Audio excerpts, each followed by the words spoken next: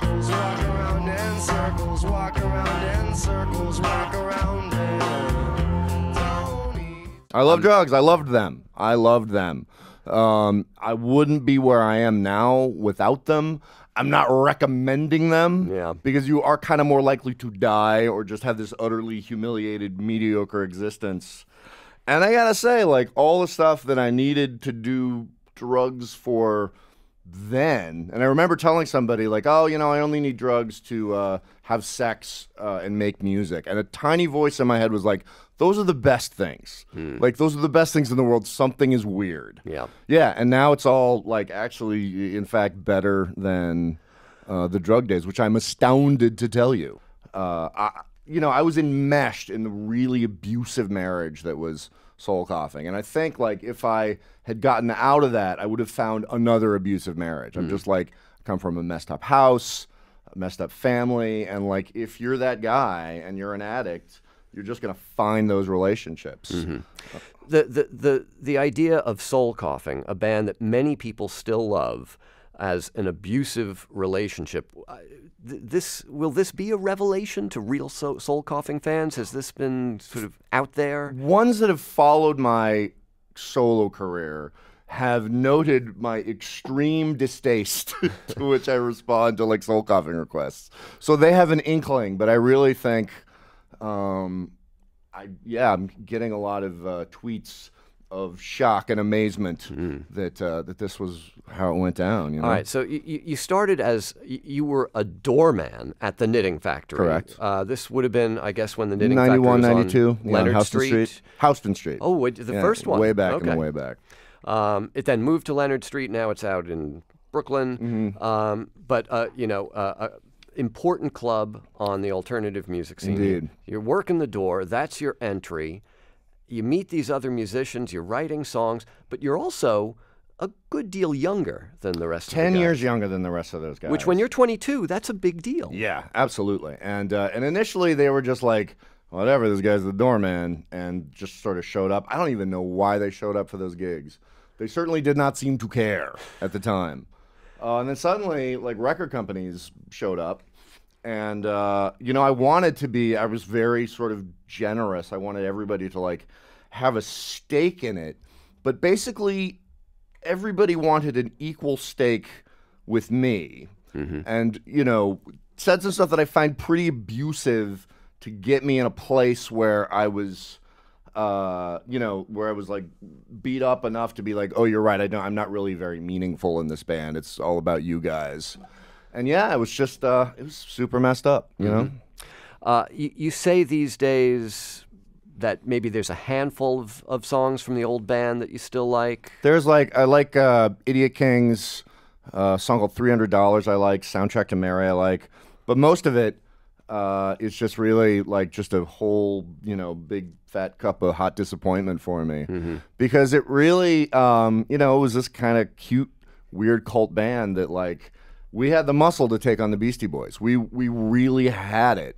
And, it seemed like my bandmates were so spiteful towards this kid that was so much younger than them, that they disliked so much, that they just, they sunk their own boat. It was really crazy. I mean, the band basically broke up because a manager called who just thought we were insane and didn't want to work with us anymore. And I was like a deep, horrible, junky, gray character. And you write that you didn't know he was calling you exactly. to basically fire you. So basically I was like, I hate this band. I don't want to be in this band. And he was like, okay, well, you should break it up.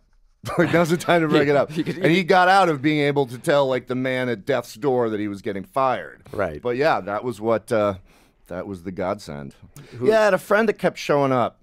I dated her in the early 90s, and she'd been clean for a bunch of years. She was like a teenage dope fiend in the legendary days of the Lower East Side. And she was, she liked me because I wasn't drinking liquor, as I said.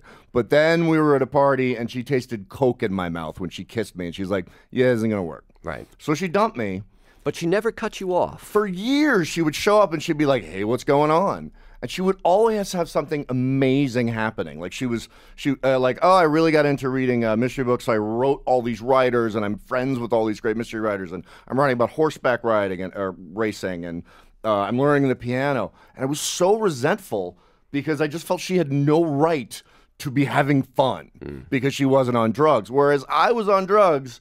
You were the rock star. I was a rock star, and I was basically in a Holiday Inn getting high by myself. Yeah. My dream had turned into like the king of all lousy jobs. And, at some point I was just like, fine, I'll get high when I wake up in the morning because somebody will just push me out on stage, and that's it. But, I mean, early on, like I just remember, every band from New York that got a record deal had to like sneakily put out a 7-inch with some indie label, or else they felt like, they were, going to be decried as sellouts. But I was like, dude, come on now. Jaime from Tribeca writes, $300 is one of my favorite soul coughing songs. I wonder why it's one of his.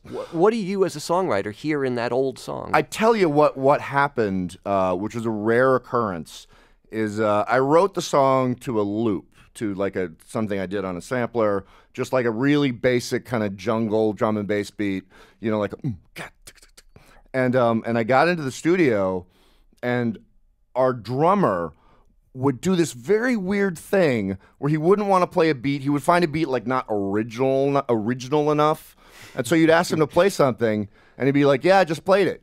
No, that wasn't it. It's the same beat. It's the same beat. Like really like psychotic time. And when I taught him this song, and he was playing weirdly, I think I visibly crumpled. Like, it just couldn't handle it. And so I guess I guilt-tripped him into playing the beat that I wanted. So it actually one of those few songs that actually turned out to be what I wanted it to be. The band The Long Winters, you quote from their song New Girl at the top of the story.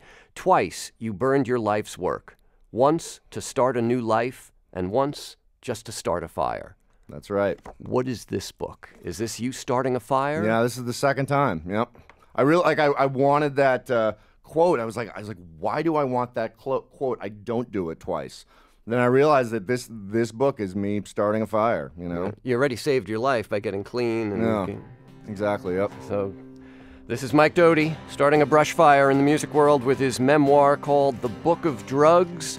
The book is out now, along with this 2-CD live album, The Question Jar Show, which is both music and banter with the audience, which is a lot of fun. Mike, great fun to have you with us on Soundcheck today. Thanks so much.